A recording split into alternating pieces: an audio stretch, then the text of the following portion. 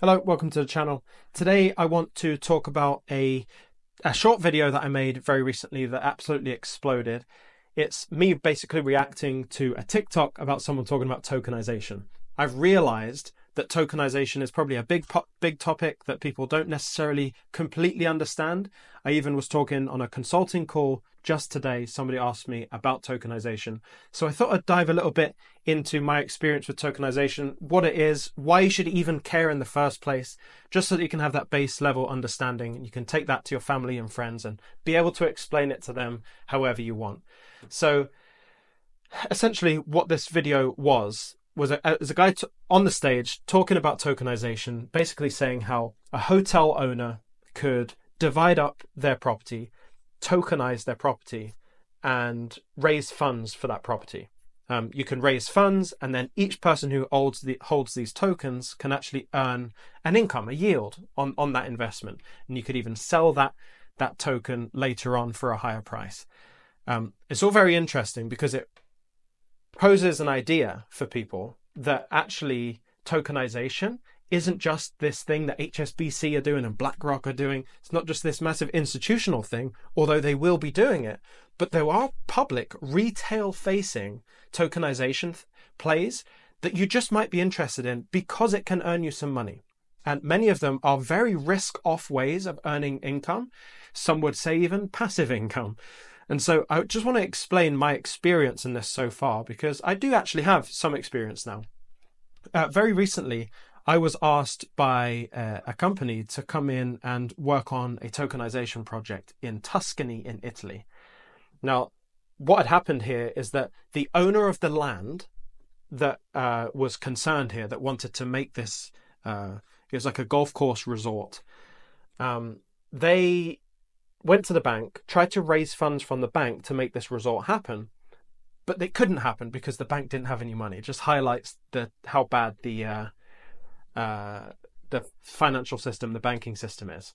So through some conversations with other people, it came up about tokenization.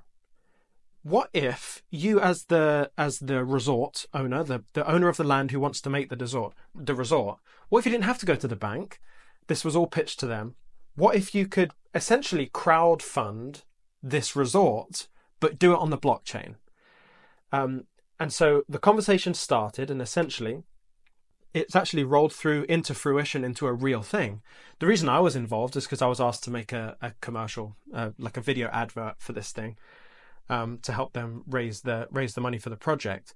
But in reality, what happens is they raise the funds by a big like token raise. It's a security. They raise this money. The investors who have paid their 5 grand, 30 grand, 50 grand, whatever it is, there can be different tiers of investment. They each get an NFT. Now, this NFT really, if you just think about it as like a pass, like a ticket, and this ticket grants you the right to own a portion that's equal to your investment of that resort. So let's say the resort goes from 0 and it grows to like a $10 million revenue resort over time. Because you hold that NFT, you're now able to receive like a royalty, like an income, a passive income from that project, and basically get paid for your initial investment. You're basically coming in at the founder level and getting get stake or equity in the deal.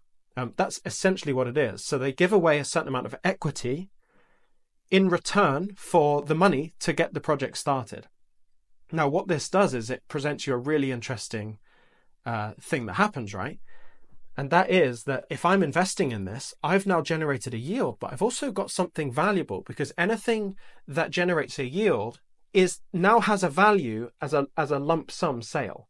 So, for example, if I take my ticket, my NFT, and I know that this NFT yields me, say, $20,000 a year, for example, typically you have to value that token. What is this token now worth if I sold it to someone on the secondary market? So if someone wanted to buy this, what would I sell it for?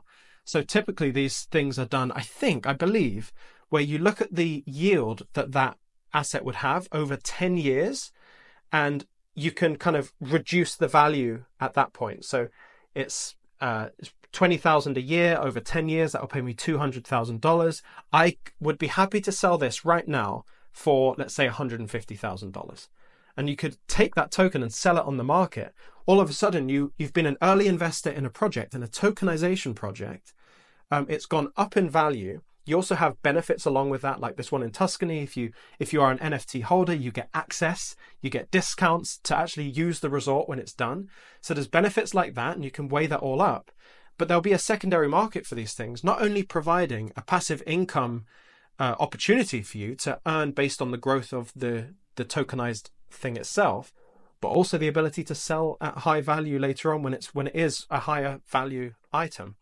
So you expand this idea of tokenization out to basically anything. What if you could tokenize your own home and give up equity in your own home to kind of fund your own thing? It's like creating your own loan system where, I'm tokenizing my house. My friend wants to invest in the house, and in return, so I give him a little bit of equity of the house, and he gives me the cash to basically for what I need. So I keep the home, but I've just taken a portion of it and given it away. He can then sell that portion of my house to anyone he feels like.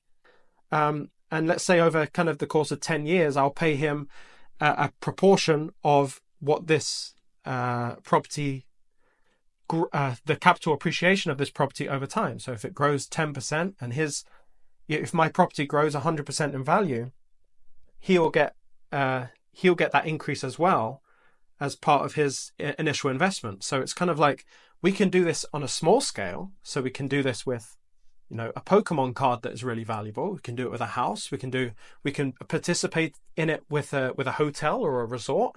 There's endless amounts of things you can tokenize, and essentially all it is breaking up an asset into little pieces, offering an incentive for people to buy those little pieces, and creating a market around that.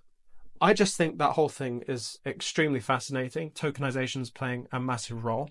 I've even been contacted after my involvement with this Tuscany thing, contacted about a load of other tokenization events that people want to take part in. And feel free to message me. I love seeing those things, and I'll look at all of them that come across my table. But I think what tokenization really offers the general public is the ability to have another way of making income. So if you're trying to get onto the property ladder, you want to buy a house but you don't have enough money, well, it could be really cool to just buy tokenized parts of homes and generate a yield that way. Especially if you're in the thinking about the idea of kind of buying property to buying to rent, so buying to get a yield from tenants. This would be a really nice way to remove all of the management of that property, of that investment, and just invest in, a series of properties. Let's say there's a really up and coming area like Las Vegas was a few years ago, and now Austin, Texas is, right? You could just say, okay, I want to buy I've got $10,000. I want to spread that $10,000 across 10 different properties in Austin. And you can just get that yield from there. So it's actually acting as another investment product, which is why this whole thing they have to be deemed as securities to do that.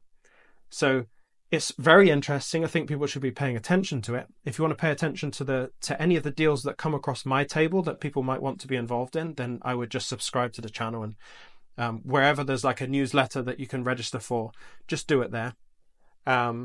Because ultimately when these deals come across my table and I think there's a good opportunity for people, I would just email it to people.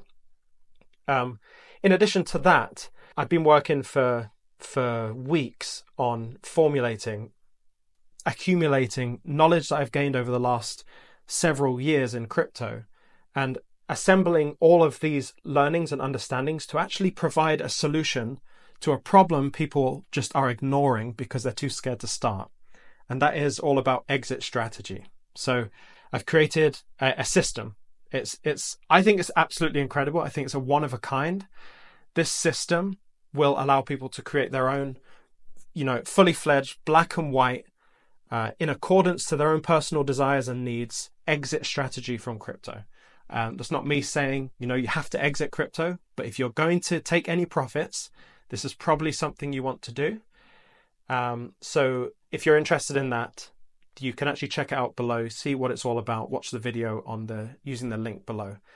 But I think this is an absolute game changer for anyone who's even slightly confused about what to do and when to sell and how to sell and all of that. After all, if you don't sell, if you don't have a strategy, if you don't actually take profits, you're not going to win in crypto. You'll miss the top. You'll think the prices are going higher. You'll miss the top. The price will go down lower than you had before, and you ultimately can miss out on thousands, if not tens of thousands, if not hundreds of thousands of dollars, just because you didn't have a plan in place. So I've created something that solves that problem. I think it's seriously the best on the market. There's nothing like it. So register using the link in the description. There are a few early bird spots left if you want to attempt to get one. Yeah, that's that. Tokenization, really, really important. Keep your eyes peeled. Exit strategy, link in the description. Thank you very much.